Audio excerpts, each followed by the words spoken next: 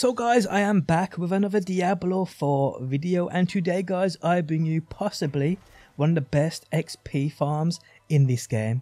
How's it going guys? My name's DPG, and if you do enjoy the video, leaving a like really helps out, and if you like what you see and want to see more, be sure to subscribe. Okay, so this spot is a place I haven't seen barely anyone cover. I'm not gonna lie, I haven't seen anyone cover it. Not like I'm looking, but it was recommended to be by my pal, Silent Wraith, who showcased this to me on his build at World Tier 4, and he was absolutely destroying it, but earning a ton of XP. I'm currently on a World Tier 3 for this video anyway, and you can see guys, you'll see this on screen now. Look at my XP bar as I start this dungeon.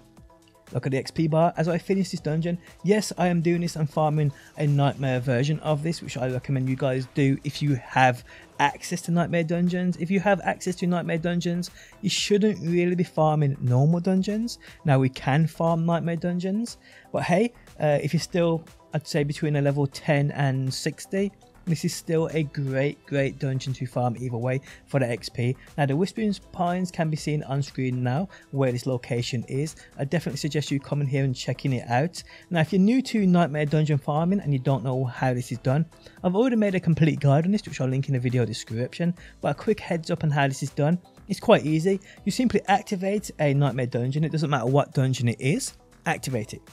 You need to go to that dungeon, go inside of the dungeon. Once you're inside of the dungeon, step back out of the dungeon. Then guys, you need to go to any other dungeon on the map, it doesn't matter which one it is. Go inside that dungeon and complete the very first objective, whatever that objective is. Rescue prisoners, slay enemies, whatever, complete it. Once you've completed it and the objective on your screen has changed, you then guys go back to that nightmare dungeon. Now from here you can farm the nightmare dungeon, and it's as simple as this. You get up to the last boss, and this is the rule: you cannot defeat the last boss. If there's no last boss, you cannot complete the dungeon by doing the final objective. Simple as that. Once you're up to that point of almost completing the dungeon but not completing the dungeon, you simply leave the dungeon. Simple as that. Then go back in, everything will reset. You don't have to quit out the game, none of that rubbish. Just simply leave the dungeon and enter it again. You can then farm it from that point on. Again, if you have access to nightmare dungeons, these are what you should be farming now at least. I wouldn't be farming standard dungeons if you're at a point where you can get those sigils. I mean, there's the XP within nightmare dungeons, especially guys, if you listen to this, you need enemies within those nightmare dungeons to be 3 levels above you. If they're 3 levels above you, you're going to be at that point where you're getting best XP and it's going to be most efficient for you. Now, how do you work it out in regards to getting a sigil that is going to make the enemies 3 levels above you? Well, it's as simple as this. All you need to do guys is take your level and take away 51 from said sigil. So if you're a level 80, take 51 away from 80, you are left with 29. Therefore guys, you need sigils to be a 29 for the enemy within that nightmare dungeon to be 3 levels above you. If you're a level 77, you take 51 levels away from this, you end up with 26, or 51 numbers away from this, you end up with 26. 26 is what you need, people. It is as simple as that. Now I'll put a chart on screen now if you can't work this out. I know guys, don't worry, I'm bad at maths too. But yes, stick to this chart. Those are the sigils you need in regards to having that nightmare dungeon enemy to be perfectly 3 levels above you. Again, you want to try and get yourself the Whispering Pines, because once you have one sigil at that perfect level for the Whispering Pines, you can farm it over and over. That's all you got to remember, and it's as simple as that.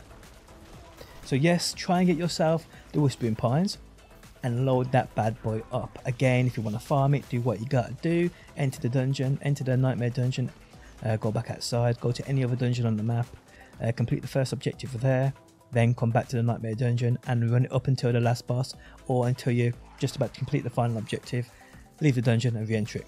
Now when you first come into the Whispering Pines, people, the first part is to literally just slay a couple of gatekeepers. Now I do recommend you covering every corner of this place, because there's just groups of enemies everywhere and it's all XP at the end of the day, and you don't want to miss an event. The events in here are absolutely hectic, so you want to be taking them on without a shadow of a doubt. But once you do the first section, you then just have to progress on, and as you do guys within most dungeons, there's always a couple big groups of enemies at the halfway passage. No different here, so take them out too. Now the second part of this dungeon is where the goodness happens, where you have to slay all enemies. So go ahead guys and slay all enemies. The best part about this is there is a boss within this dungeon who you want to keep alive, by the way, if you're farming this nightmare mode.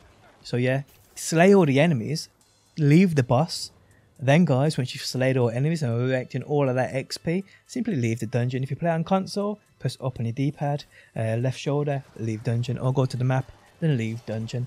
Simple as that. Then re-enter this dungeon, people, and then just farm away. Now what I will say is you want to be using those potions because there's no quitting out to main menu here. You don't have to reset every time you go in, so a potion will last you as long as it should by farming this.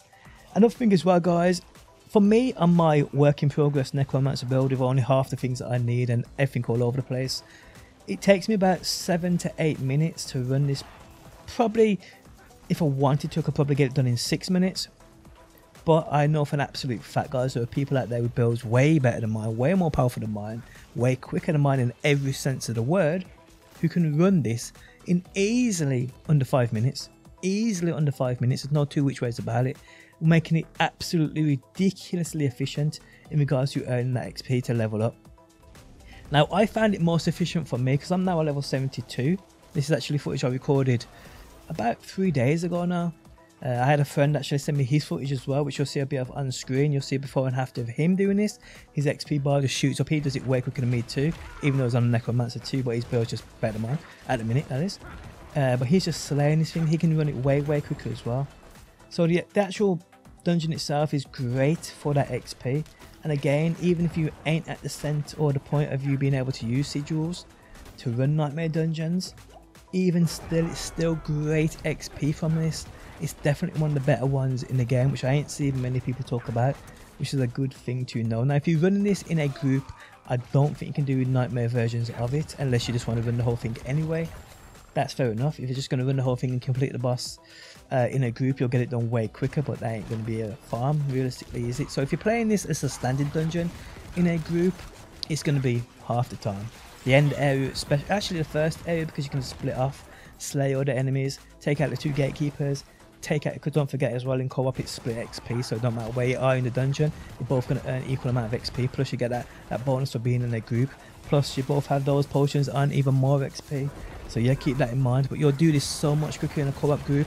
But again, I do most of my things solo. I know there's a lot of solo players out there that watch my videos, and this is a great solo farm. So either way guys, a dungeon for new players, a dungeon for people farming those nightmare dungeons. This is absolutely great at what it does.